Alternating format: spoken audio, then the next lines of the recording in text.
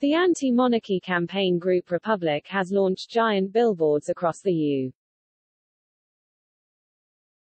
UK, with slogans questioning the British monarchy: secretive, divisive, undemocratic.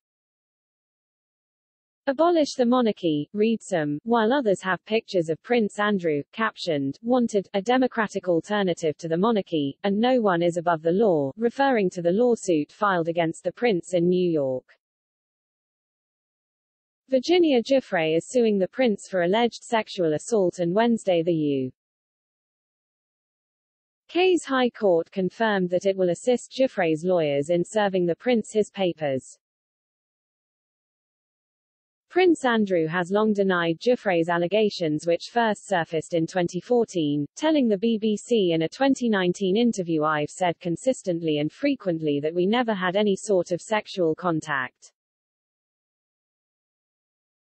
The lawyers acting for Ms. Giuffre have now provided further information to the High Court, and the High Court has accepted the request for service under the Hague Service Convention, a representative for the High Court told ABC News in a statement.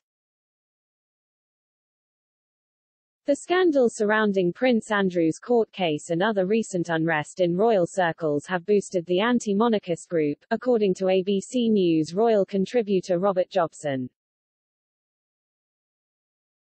To put ads up like this isn't a cheap exercise, and it shows that Prince Andrew's scandal, the disquiet caused by Meghan and Harry, and the cash for honours controversy involving Prince Charles means that the anti-monarchist groups are gaining traction in this country as well as financial backing, said Jobson.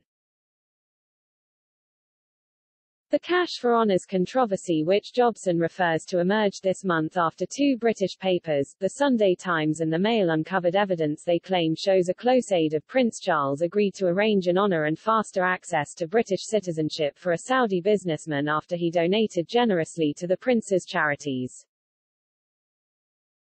Prince Charles denies any involvement in this matter. Clarence House released a statement saying, "The Prince of Wales has no knowledge of the alleged offer of honours or British citizenship on the basis of donation to his charities and fully supports the investigation now underway by the Prince's Foundation. I don't think it's a danger to the monarchy, but this is a sign that this is damaging the public image. After all, the monarchy is an unelected institution that requires public support for its very existence," Jobson added. These billboards are expensive, so Republic's backers have had to put their hands in their pocket, Jobson said. Republic has set up a crowdfunding page which has so far made £25,000, approximately $34,000 USD, to pay for the billboards, which are now posted throughout the UK, including in London, Edinburgh, Cardiff and other cities. The group says it's launching this campaign in advance of Charles' accession to the throne.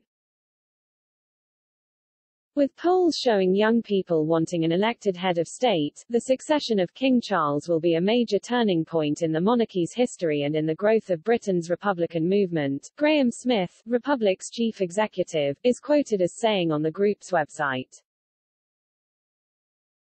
"We have been campaigning for the abolition of the monarchy for a long time, but now we are at a crossroads.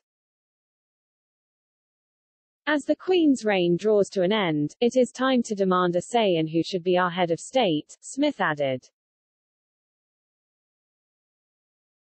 The royals are on a collision course with British values. The 2020s should be the decade when we finally get to decide who we have as our elected head of state, Smith's statement also reads. The monarchy remains popular in the UK, however. A recent Ipsos poll taken after the March interview involving Oprah Winfrey, Prince Harry and Duchess Meghan, showed 41% of British people polled said that Britain's future would be worse with the monarchy abolished.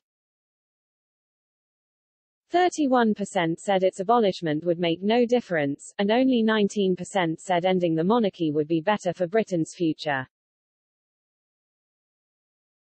The poll also showed that Queen Elizabeth remains the most popular royal, with 40% choosing the Queen as one of their favourite members of the royal family.